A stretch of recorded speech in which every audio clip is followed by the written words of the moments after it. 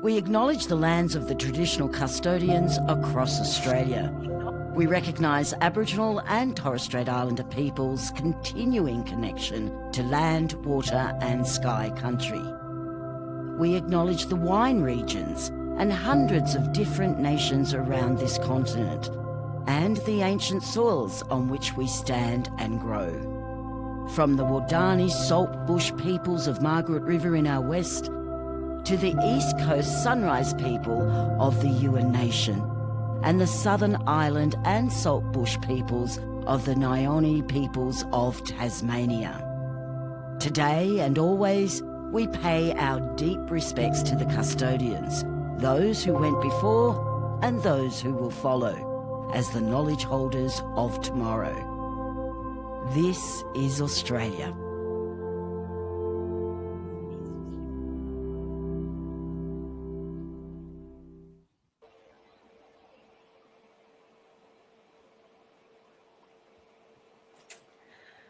Well, hello everyone, and welcome to the Adelaide Hills Chardonnay tasting, which is entitled Elevation and Elegance.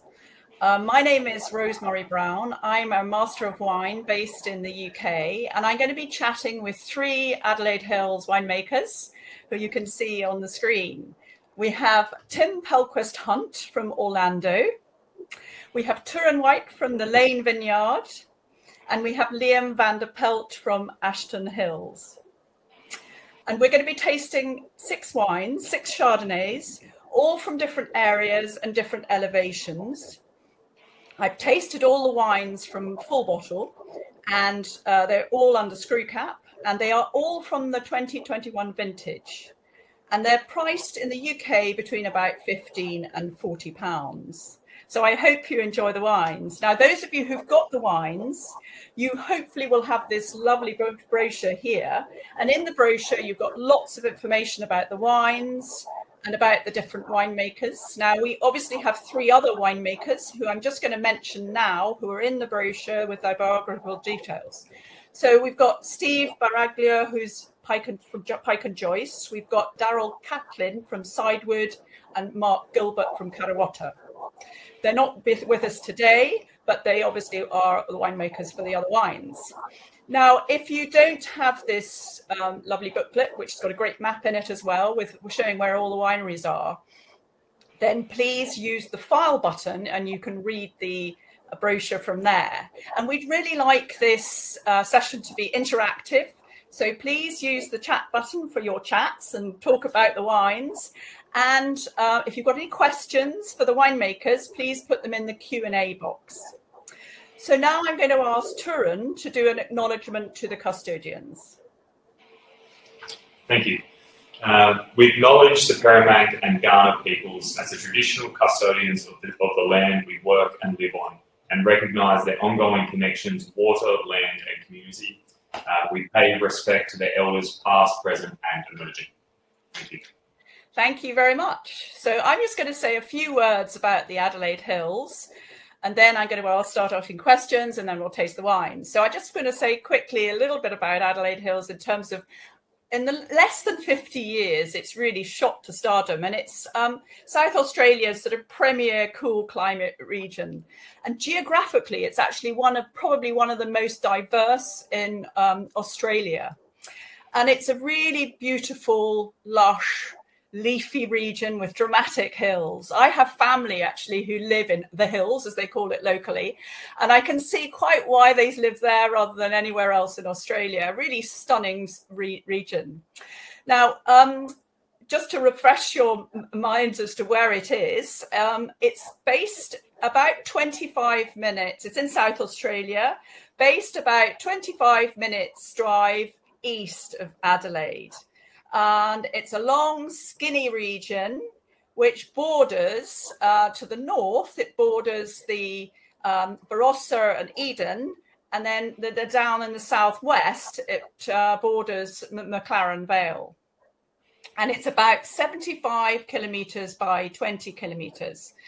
And we've got some maps here. Hopefully you'll be able to see these. You can see where it is in terms of where it is in South Australia. And so, as I said, long, skinny region. It's actually really quite a large region, which you'll see on a map as we're going through them. Very large region. And the vineyards are very spread out in comparison to its neighbours. So the vineyard area is about 3,957. Now, in this map here, you can see on the green marks of where the vineyards are, you can see how spread out it is in the Adelaide Hills in comparison to McLaren Vale or the Langhorne Creek. The highest area is Mount Lofty, and the highest is the Piccadilly Valley and Lenswood sub-regions. There are two sub-regions there, and we're going to talk quite in detail about these two sub-regions. We've got two wines specifically from these two sub-regions. So that hopefully gives you an idea of where it is. So whenever you ask anybody about Adelaide Hills, they always mention altitude. So elevation is really key. The best grapes tend to come from between 300 meters and 650 meters. And with altitude, you get temperatures, moderate maritime climate. It's similar to Pelt, and it's warmer and wetter than Tasmania, just to give you an idea. And for every 100 meters you go, obviously the temperature is dropping. Now, if you were in Adelaide in the summer and it was 40 degrees, then you would probably, in Piccadilly Valley, you'd probably be in the low 30s. But the important thing is at night, there's a big diurnal shift, and the temperatures can drop down to sort of 12 to 14 degrees, which is great for retaining the acidity in the grape variety. The other thing is the rainfall, high rainfall here in comparison to the neighbours. So Barossa 430 millimetres a year.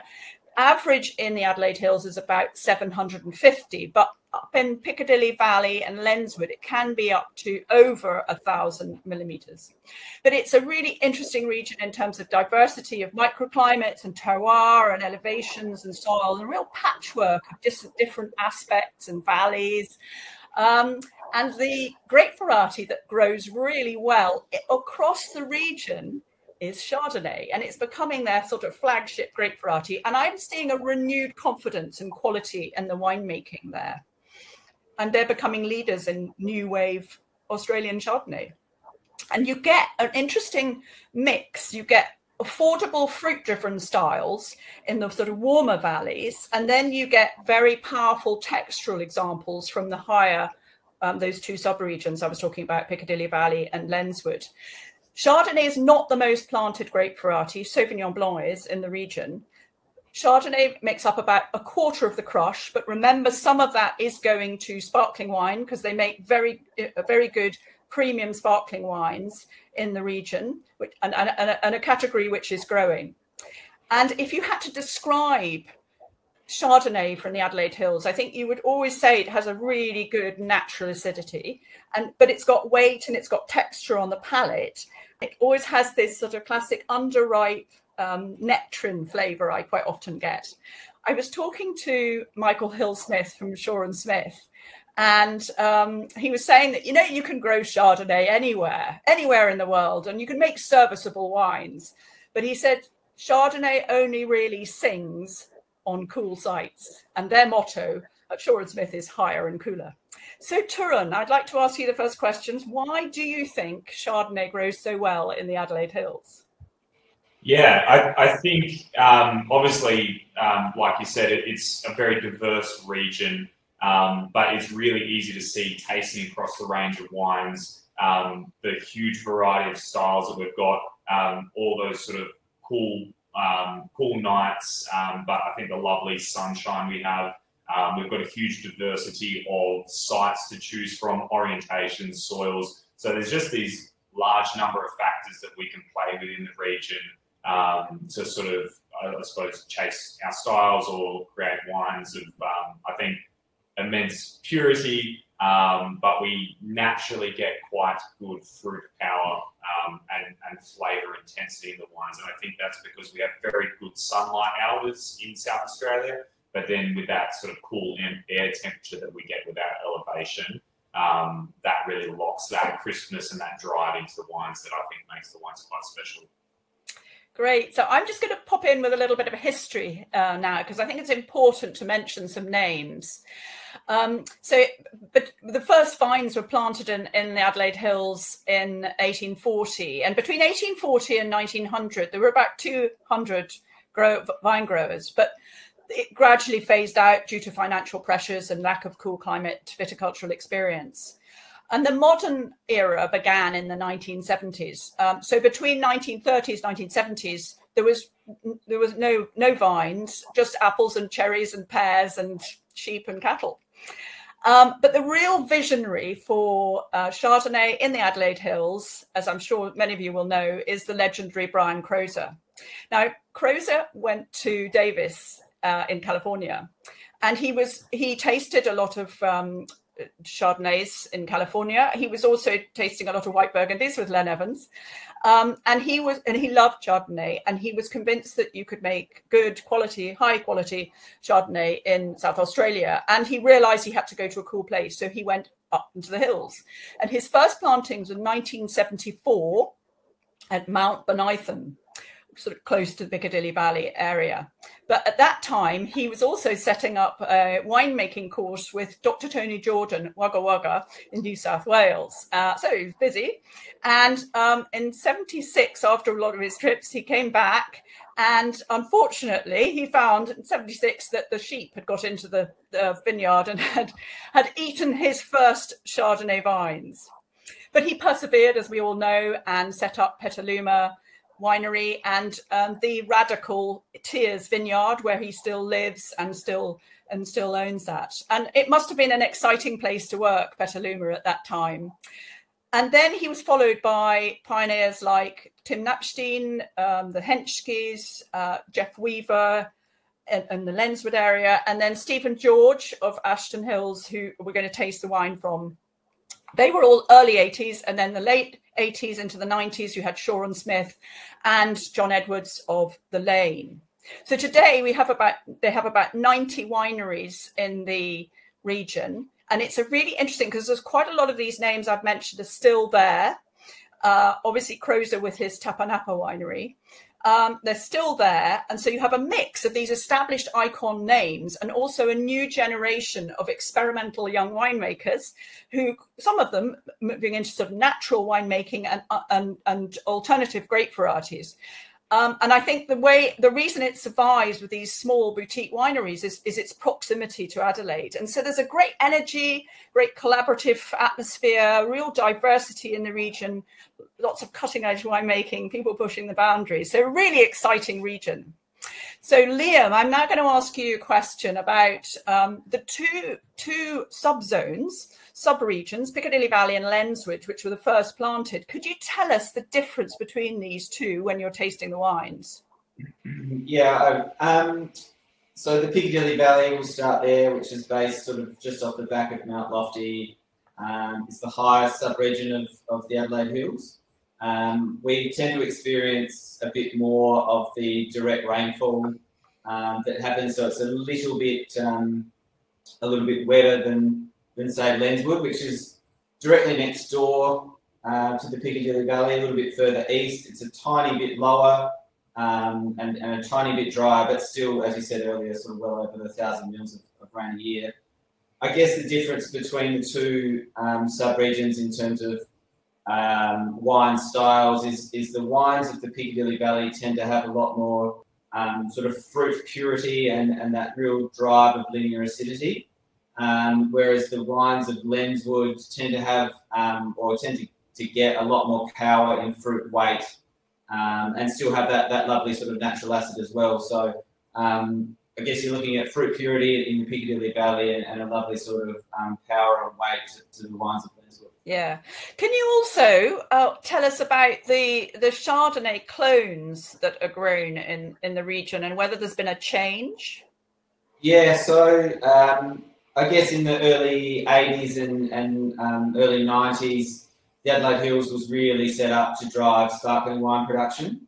And the source material at that time was not sort of great. And really the only clonal material we could get was the I-10 V1 clone or thereabouts, those sorts of I clones, which were from the Davis University in California. Now for sparkling production, they crop really well. They're really good, vigorous growth. Tend to have lovely sort of fruit characteristics and were sort of ideal for sparkling wine. With the shift sort of now coming back to, I guess, more premium table wine production, the eye clones are still very popular. They require a bit more work in the vineyard to manage those yields back, but provide the sort of lovely fruit generosity to the wines. I guess in the late 90s and early 2000s, some source material became available of the Dijon clones, so Bernard 95, 96 and 76 is sort of the three, I guess, really popular clones. And I guess with an increased planting of those, particularly in the Lenswood area and the Piccadilly, and those vines now reaching sort of 15, 20 years of age, they're becoming really popular with winemakers because they provide just extra sort of layers of texture and weight to the wine, a bit more diversity. You know, people still love the eye clone, and it's probably the one thing about Chardonnay in Adelaide Hills is I guess a more broader clonal selection in your wine, you know, the better. So some people use it in single clones, but a lot of people are doing a mix.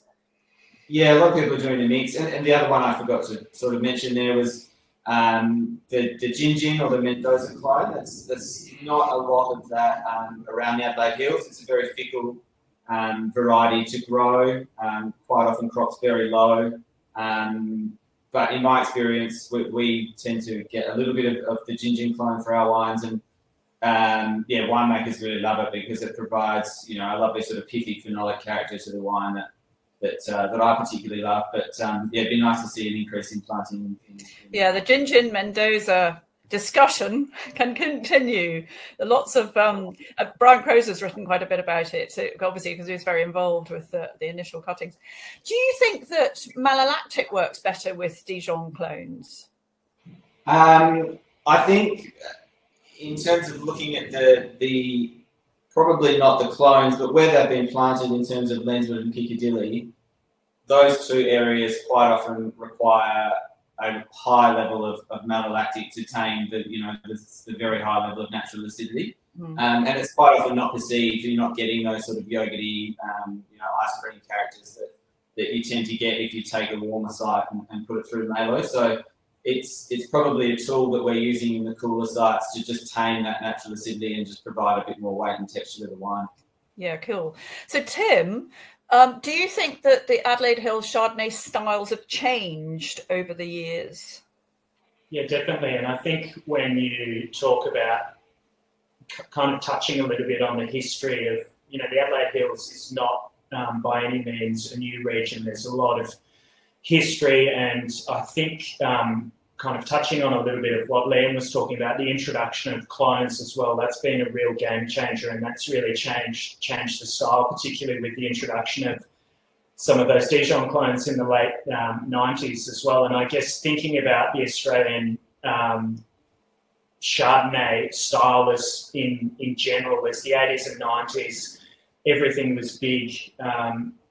Wines were big and shoulder pads were big, and everything was big in terms of, the bombacity, I guess. And with the introduction of some of these clones, which are more suited to the climate, and also understanding cool climate viticulture as well, touching on what happened between the 1870s and the 1930s is viticulturally there probably wasn't enough understanding of how to actually farm the land and treat it. And so in the last, really 40 years, the Adelaide Hills has really cut its teeth in terms of defining itself as a standalone cool climate region, which has the clones, which has the climate, which has the rainfall, and which has the winemakers. So I think with that, there's been a real evolution of style. And the thing that I love most about Adelaide Hills Chardonnay is it's just in this really good spot where malolactic fermentation has been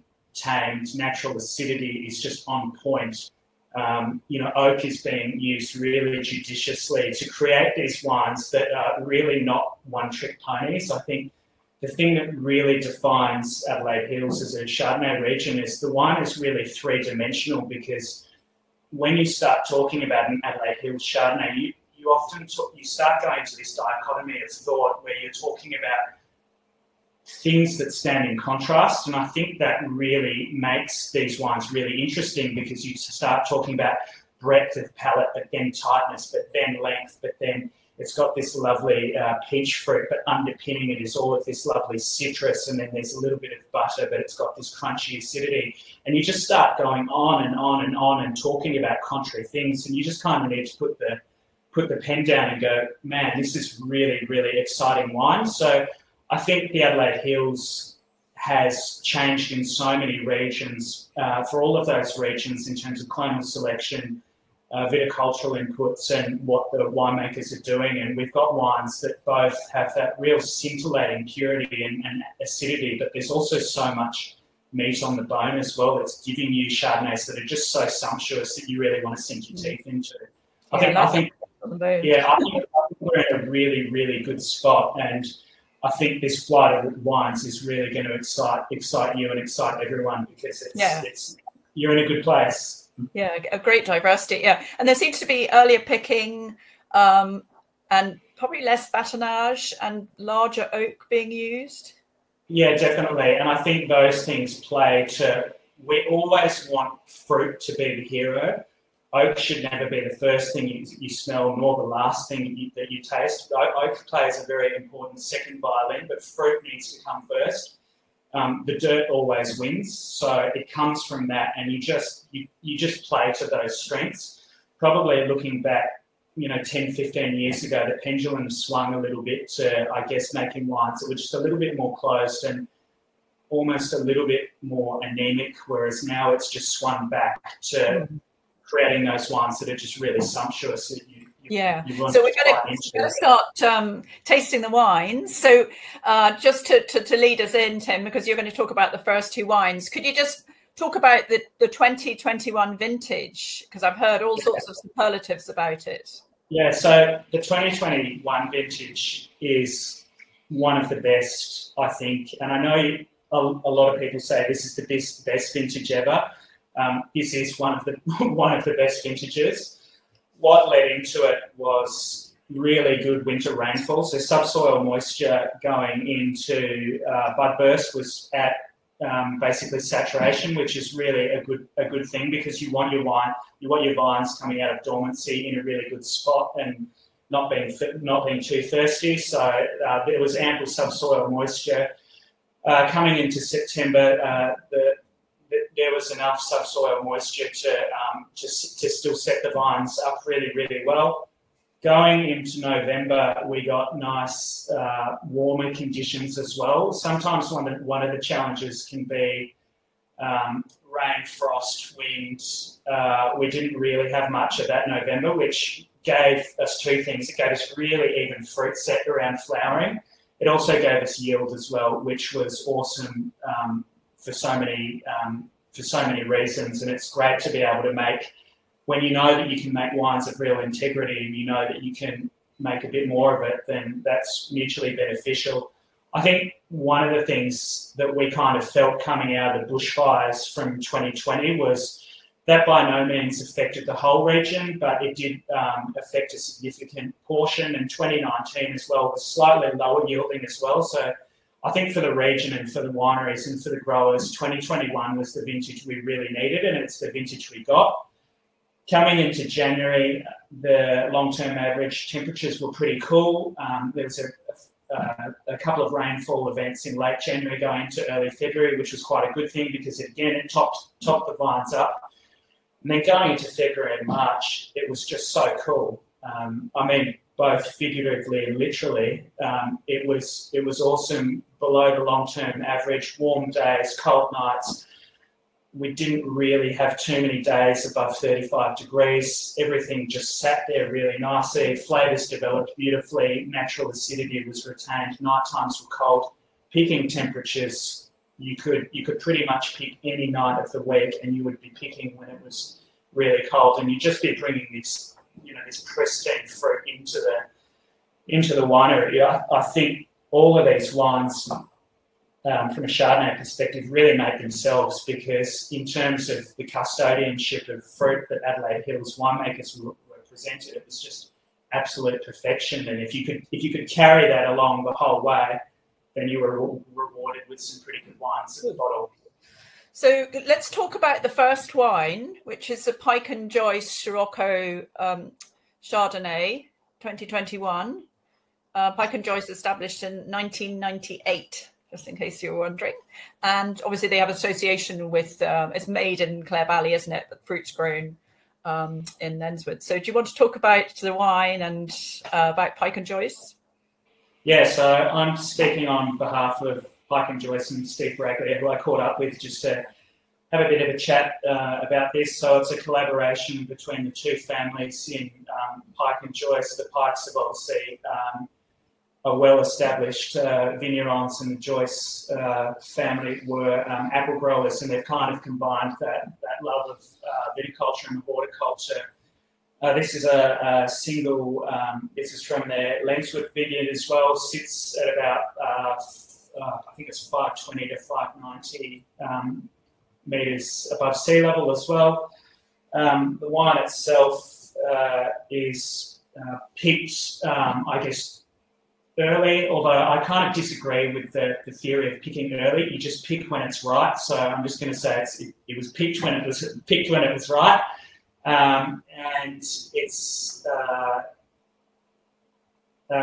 lightly cold settled, wrapped, taking solids, taking green solids as well, barrel fermented as well.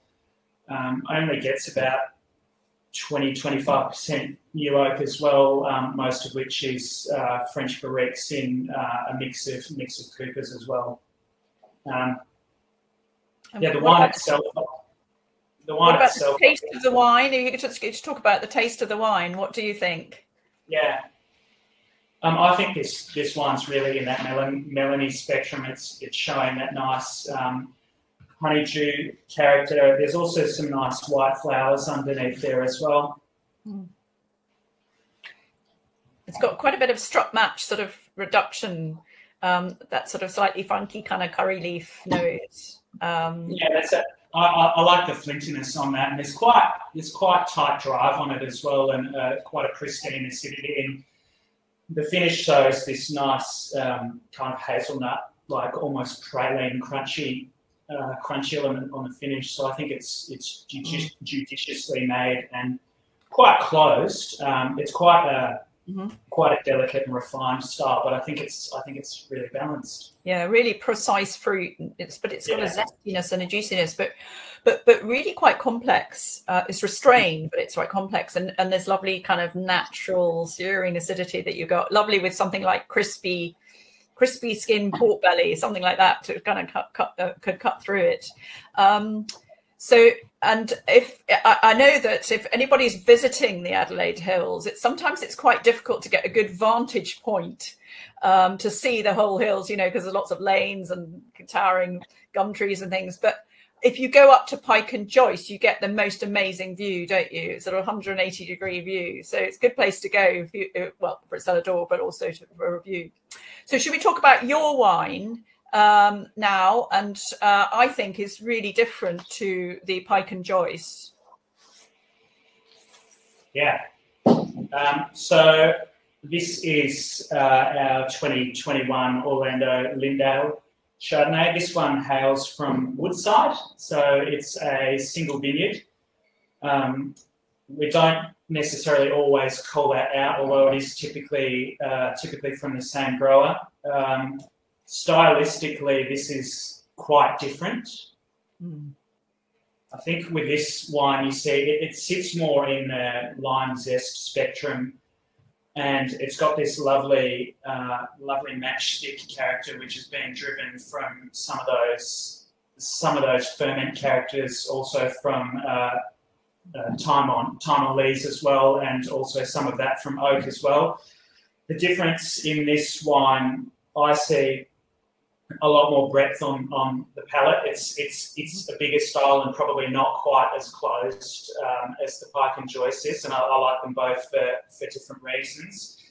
I love the complexity in this wine. I love the cashew butter and the flint and all of the complexities that are so associated with that. Lovely voluptuous wine, lovely creaminess to it, as you're saying, sort of cashew nuts. Yeah. And it seems to carry the new oak really well. Yeah, so it's about 80% new oak, which I realise in the grand scheme of things sounds pretty big, but it really sucks that fruit up well, because it's, again, coming back to that point, oak is neither the first thing that you see or the last thing that you taste. And the finish is all of those secondary characters that make Chardonnay so exciting, because you get all of that lovely gunflint, you get all of that kind of burnt butter, but you also get this almost pavlova freshness as well, and that kind of works really, really well with peachy goodness as well that comes from that. So there's creaminess that comes through from that. There's only about 20% malolactic fermentation in that wine as well, so it's not huge. So we taste that pretty regularly in barrel, and then killed malo at the exact right point. And for us to make a Lindale out of 2021 was a real joy, because it was so obvious from the get-go which parcels were going to make this, and how it was going to ferment. It was barrel fermented as well, hand-picked, gently pressed on a champagne press cycle, and taking full solids as well. So all of those solids drive all of that complexity as well, and leave you with, again, I think those characters where you start talking about all of these contradictory things which make Chardonnays that are really exciting, and ones that I really like to drink.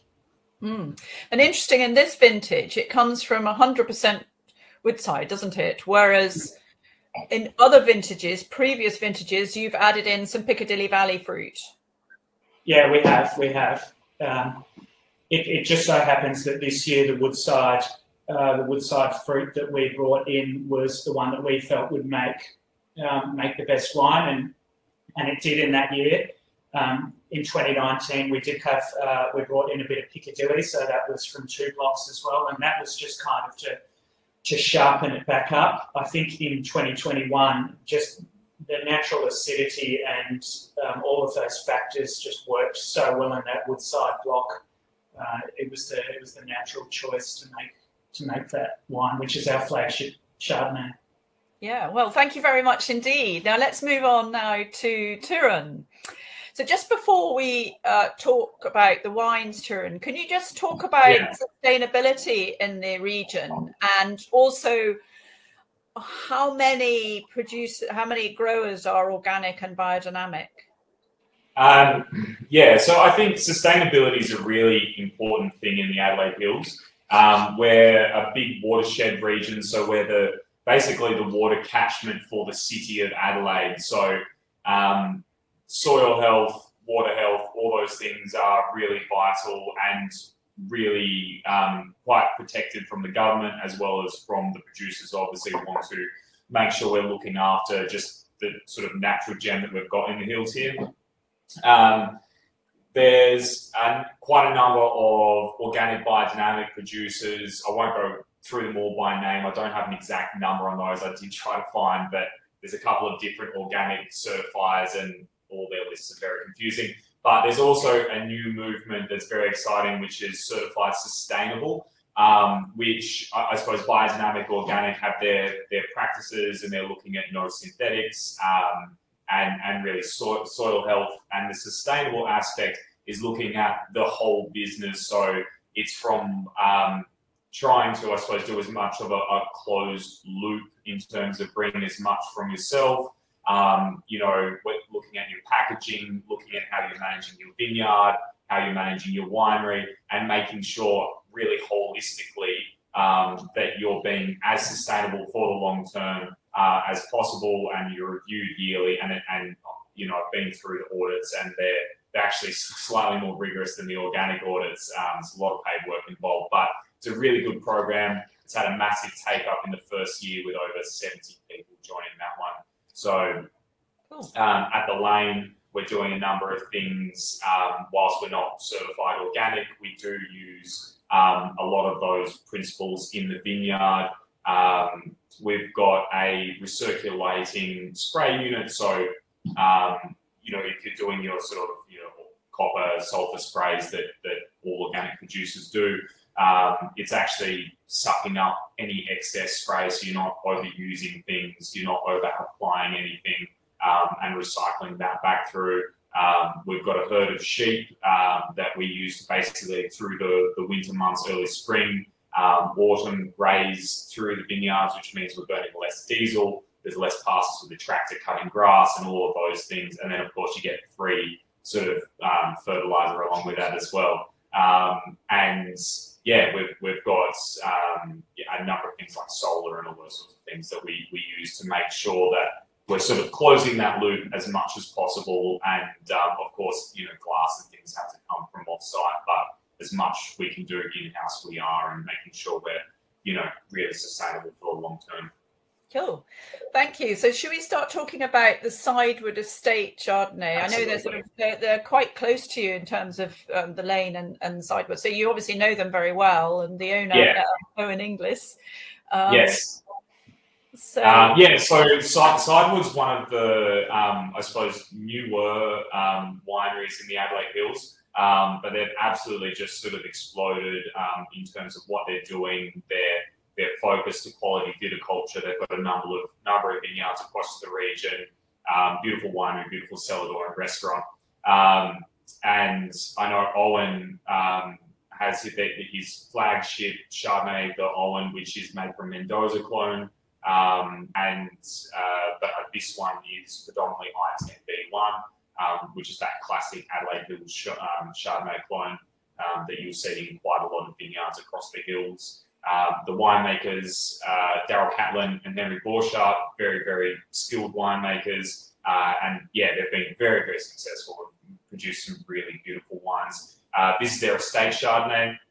So predominantly off their off one vineyard, but a little bit from another one. But I guess you'd call that the sort of in the central hills, so in the heart of the hills, where as you get away from Mount Lofty, it does get drier and sunnier, so you tend to see slightly richer expressions. But I think they've got tremendous sort of austerity and poise in this wine, along with those really beautiful sort of, I suppose, the white peach sort of richer sort of characters coming through. But I think perfume is really important. They've got jasmine, but I mean, any sort of white flower, I think, is something you see in the classic Adelaide Hills Chardonnay. And this is had about, I think it was 20%, 30% new oak in it, but it really, I think, just sits in the wine beautifully. It's very integrated, very elegant, has beautiful, fruit intensity with it. Yeah, it's very, very lycheed, isn't it? Lots of lychee and that sort of nashy pears, and it's like a kind of like a really ripe Chablis in a way. And price-wise, it's really on the money, I think. I think they've done I think that he's a really good winemaker. He's done a very good job of making a very soft, approachable, quite commercial style. And you can see it working really well in restaurants. Absolutely. Yeah, I think that is just a really terrific example of a classic Adelaide Hills Chardonnay. And I think, that value for money price point on this, it's very poised, beautiful wine. So they say they're the largest growers in the region with 120 hectares. And then after them, I suppose it would be probably Nepenthe and then Shaw and Smith. But a lot of people have got sort of 20 hectares, haven't they? But they've obviously focusing on viticulture, as you were saying. Yeah. So should we now talk about your wine and compare Absolutely. that with the Sidewood, which is a really different wine? So this is our flagship Chardonnay. And at the Lane, we're in Harndorf. So we're sort of, again, in the centre of the Adelaide Hills. So going away from Piccadilly and up the other side of the valley. And it does get a little bit sunnier and a little bit drier out there. So I've sort of had the pleasure of working with this winery for 10 years now and really understanding the blocks. So this is a south-facing block, so it's one of the coolest aspects. It's perfectly even right across the vineyard, which I think is really, really important in that site selection. Bernard 95 clone, which is a tremendous, sort of table Chardonnay clone. With this wine, definitely looking for tension. Like, this is a wine that we build to cellar. So that picking decision, I think Tim talked about earlier, is the most important decision I make all year. I spend a lot of time in the vineyard just making sure we get that snapshot just right, where you've got that tension and that power and that drive. And I want it to be a very tightly coiled spring. Hand-picked, literally 50 metres away into the winery, whole bunch press, down to barrel, take a reasonable amount of solids. And this has had 86% new oak and 100% malo. But I think when you have that tension and drive in the acidity and the fruit and the minerality, it just eats it up, and you get, it sort of looks more like 30% new oak. So that's this is a wine I love. I love the reduction of the flint and those little sort of barrel ferment nuanced characters. So yeah, pretty special wine. I'm quite proud of. Lots of texture. And sort of that sort of lemon curd and a little bit of butterscotch and real weight and power and texture there. But I feel that it maybe needs a little bit of time to unfurl. I feel that it could be maybe better in the future. And I think that it would be infanticide to drink it now, personally. I think it needs to be kept. That's one of the problems, isn't it, with something like the 2021 vintage. It's such a good vintage that everyone would be wanting to drink them now. But, you know, some of them, I don't know, how long do you think this one would last in terms of, you know? Like honestly, 10 to 15 years, I think you could comfortably sit on. And, you know, I really, when we're selecting this, because this is our sort of premier, our top tier Chardonnay. So I really want, like I said, I want it to be that tightly coiled spring, and that obviously takes time to unwind. Giving it a decant does help, but this is really designed for the long haul. Yeah, but great density and depth and sort of muscle to the wine. It's a lovely wine. Now, we've got a question here from Hannah Aldgate, who says, how feasible is it to be biodynamic in the Adelaide Hills? So, Turon. Yeah. So I actually worked at a biodynamic vineyard while I was studying for a year and a half up in the hills at Naringa, which are, beautiful people, very passionate. And they do it quite successfully up in Mount Barker. I think, I really like a lot of aspects of biodynamics, and there's plenty of people who do it. Obviously, the high rainfall in certain years can pose a challenge, which is where a lot of people have gone more towards a sustainable option, which sort of, I guess you can take 80% of those things from the biodynamics, but it still gives you the ability to, in a way you can use, sort of applications that sort of biodynamics won't let you use, but it's it is entirely possible, and there's quite a handful of people who are doing it very successfully. Great. But it's definitely, it's definitely something that requires a lot of input, and I definitely had the blisters back in the day to prove it. Yeah. Well, so should we move on to you, Liam, now? And if you want to say anything about being biodynamic in the Adelaide Hills, please do. I don't know whether you've got any feelings about. I would say that whether you choose to be sort of biodynamic, organic, it's really a dedication to the cause that really comes out on top. Attention to detail. Doing those sorts of things in any region is going to be difficult, whether you don't have the rainfall or the climatic conditions that we have up here. It's particularly difficult because of the rainfall that can pose significant disease pressure in some years. But if you're 100% dedicated to the cause, then you can absolutely do it. Cool. So should we talk about the Karawata Ants Garden Chardonnay, which is made by Mark Gilbert?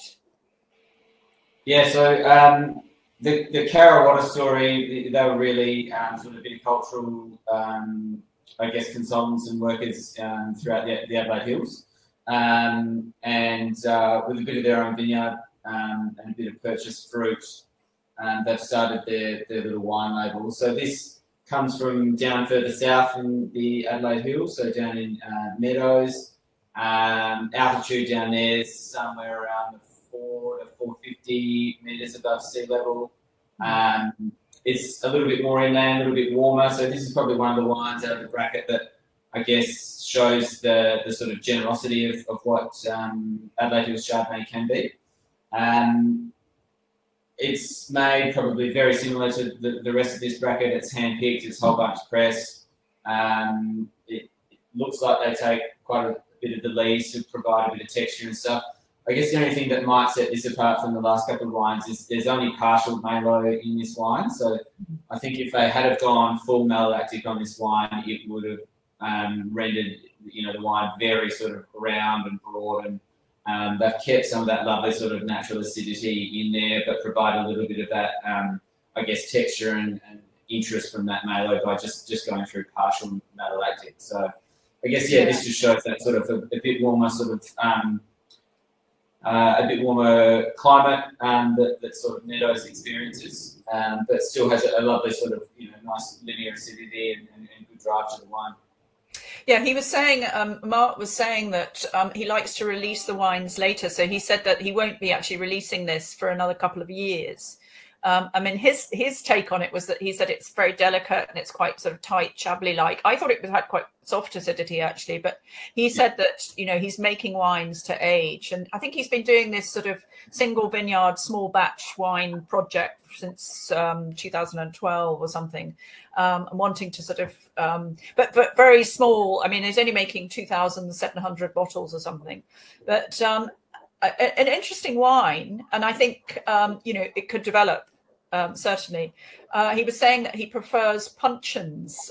Is that something that you agree with? Do you think that more people now are using puncheons rather than, you know, smaller barriques? Yeah, I was just about to raise this point. I personally like puncheons for the sort of lower impact on the wine.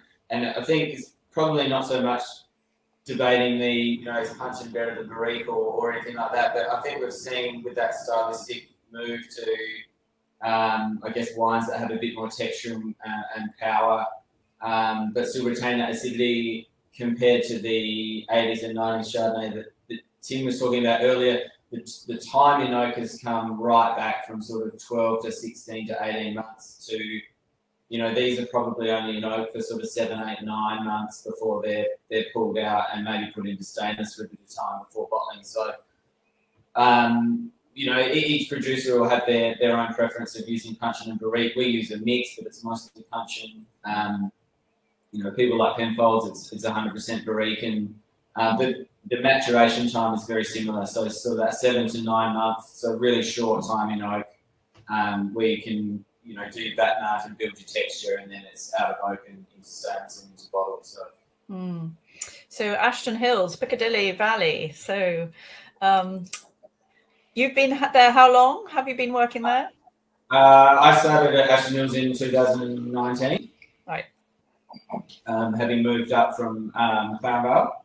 But yeah, the Piccadilly Valley, as we sort of spoke about before, being the sort of higher, cooler, wetter part of the hills. I guess all that means is that in the difficult years, it's really challenging. In terms of, you know, viticulture and management of the vineyards. Just having that sort of lovely daytime sunshine, especially in the morning and early afternoon, but by the late afternoon when it's starting to get real hot, the sun's sort of set behind Mount Lofty and we're back in the shade again. So that really helps retain that sort of natural acidity. And I guess what I think great Piccadilly Chardonnay should have in the best years, and I would say, you know, 21's probably one of the better ones we've seen in quite some time, is it should have a lovely power and drive and fruit weight to the wine, but it should really be, you know, held together with that lovely, you know, really almost scintillating drive of natural acidity. So the cooling down at the night time and helping to retain that natural acid in the grapes is, you know, really why we only mess around with fruit from the Piccadilly Valley.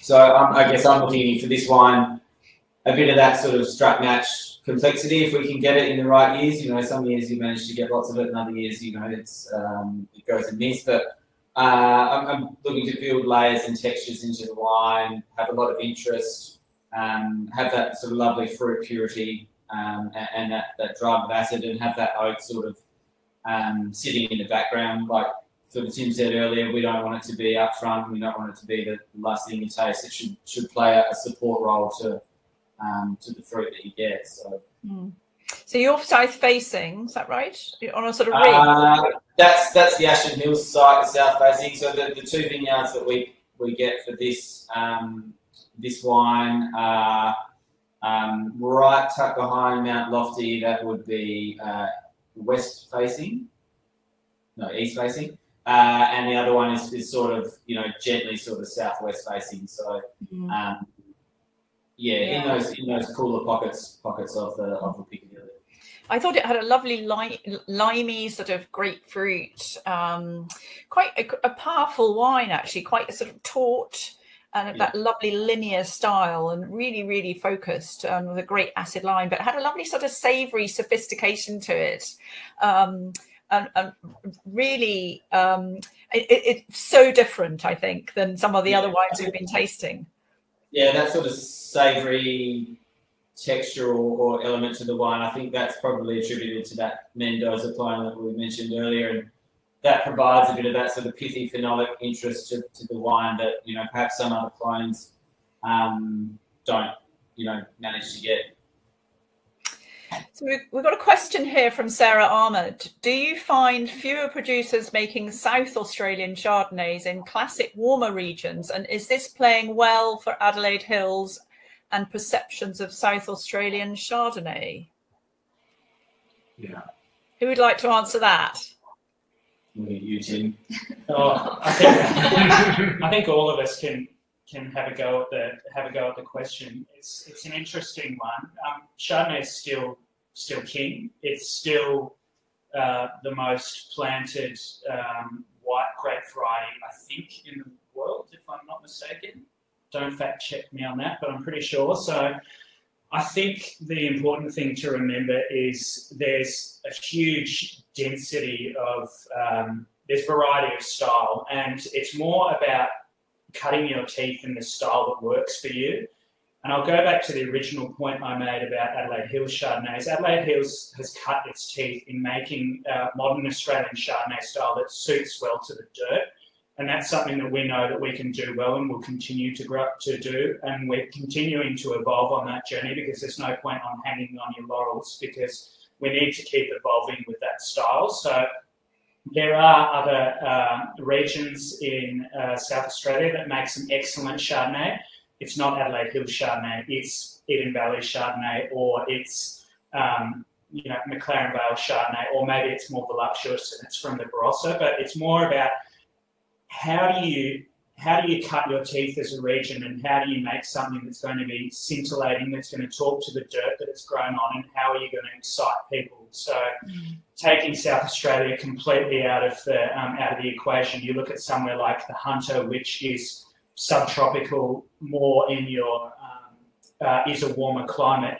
They've adjusted the techniques that they use to make Chardonnay by not using as much malo.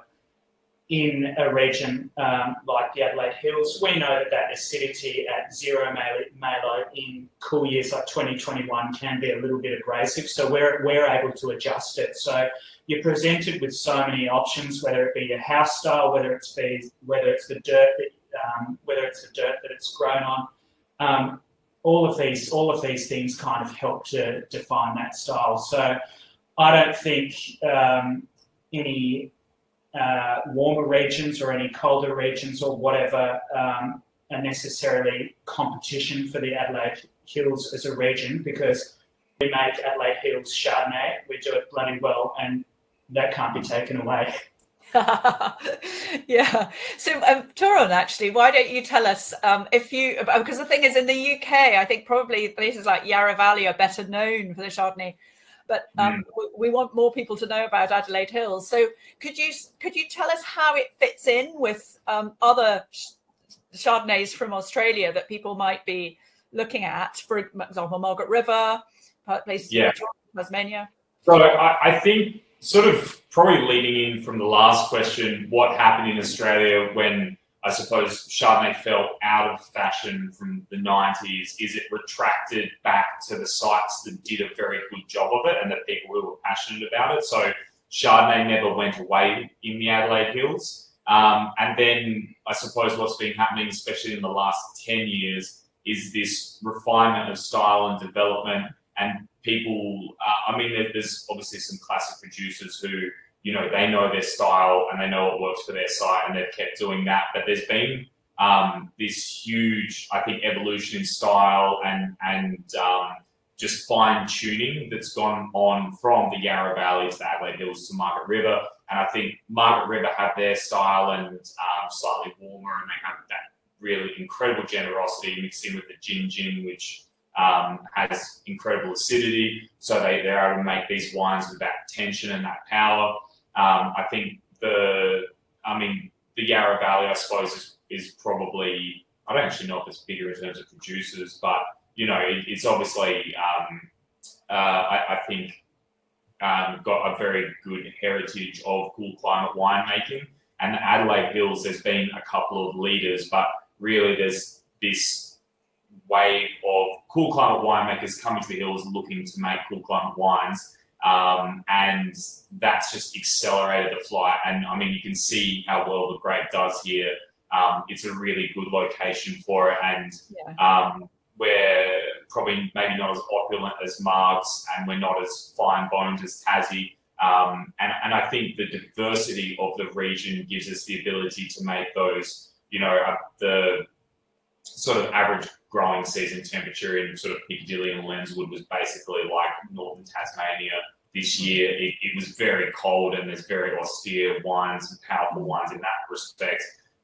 But yeah, I think the Hills just has the ability to do an immense variety of styles. We're not just boxed into this one little window of this is our house style. And I think, you know, that versatility is our versatility. Yeah. So I have no idea if I answered the question, but that's, yeah. So just one quickly, because we've got just a few more minutes. Liam, if you want to answer this, about climate change, have you found that you've been affected by climate warming? Yeah, I mean, it's undeniable to say that things have changed up here.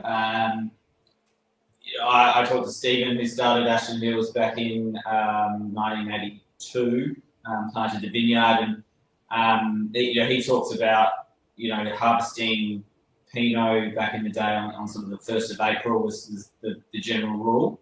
Now we're sort of harvesting on the 1st of March. And that's only over a period of 38, 40 years.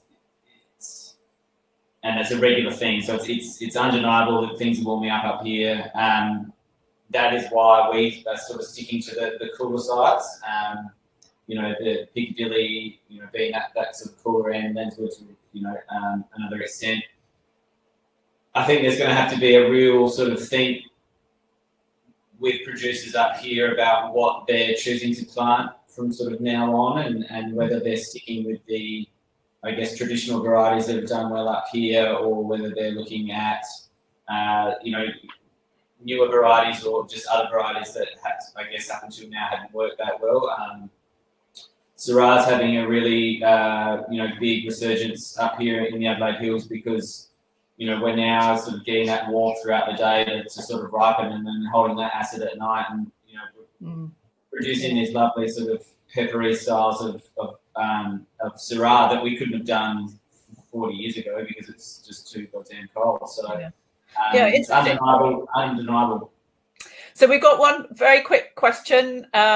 What are your expectations on this year's vintage for the Adelaide Hills? So I want that answered in just 1 minute, please. So who would like to kick off?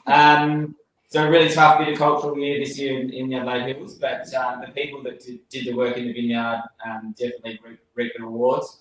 Whites are going to be absolutely outstanding from that sort of cooler year. Lovely, freshness and vibrancy and acidity, all the things that we've discussed here today. The reds are going to be lovely and floral and elegant and spiced and layered. They may not pack the sort of concentration that we've had in the past few years, but they'll be lovely, sort of detailed, vibrant ones. Fantastic. Thank you very much indeed to the three of you. It's been a really, really interesting discussion. And I hope everyone else now will go and buy some Adelaide Hills Chardonnay, because you can see what diversity there is and such fantastic wines that can age well. So thank you very much indeed to everybody. Thank you. Thanks for having us. Thanks for joining us.